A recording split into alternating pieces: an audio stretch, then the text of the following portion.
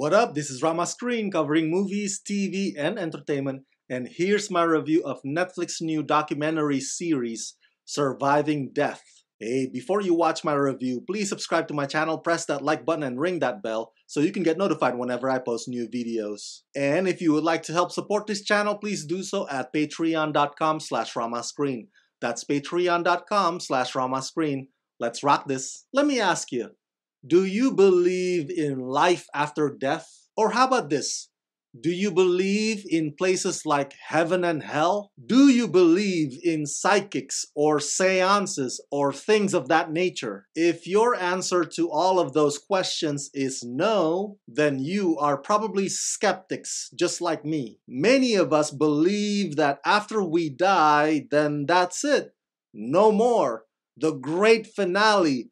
You just simply cease to exist, and that would be the end of it. So that means this documentary series is not for you. Surviving Death is only for audiences who are either true paranormal supernatural believers or are willing to keep an open mind on such matters. That said, I have to admit that the topics on these episodes are quite intriguing and they make you think. I'm still not converting, but at the same time, I will not take away or I will not minimize the experiences of these people featured here, because to them, holding on to something, as far-fetched as it may be, can make a difference between getting stuck at the bottom of the barrel of grief and living life another day.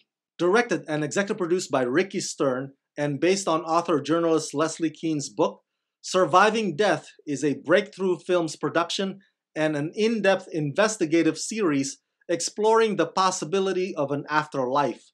Over 6 episodes, Surviving Death explores the questions that have been contemplated throughout time. What does it mean to die? And is death the end of our existence? Weaving together innovative new research with first-hand accounts from those who've been close to and even experienced death, this series takes viewers on an extraordinary journey into a world beyond human existence as we know it.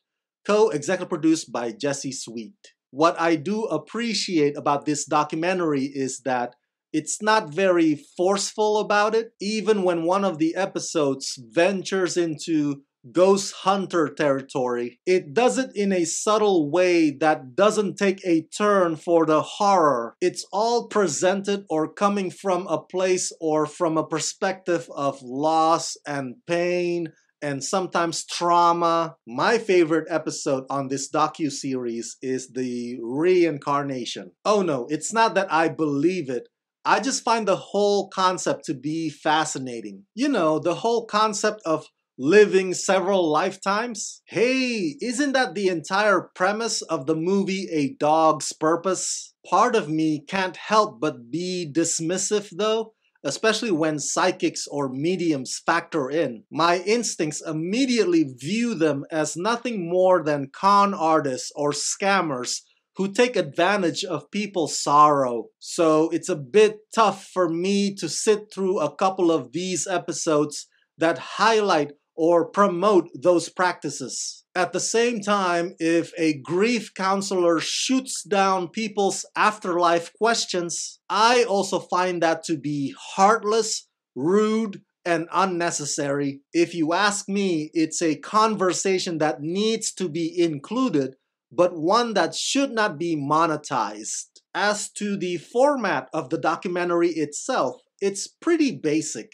Director Ricky Stern uses visuals to illustrate the personal stories that these folks share. It's done to not necessarily spook you, but mostly to hit those emotional beats. Tugging at your heartstrings is part of this show's objective. Listen, you can laugh at this whole credence. I'm guilty of that as well. But I think Surviving Death basically invites you to entertain the idea of not knowing or the idea of humility. Maybe it's hubris or prideful or arrogant to say that we know 100% exactly what happens after death, maybe it's okay to just settle for I don't know. Maybe navigating your way through that uncertainty can be a road to healing, hopefulness, and recovery. But then again, maybe simply relying on faith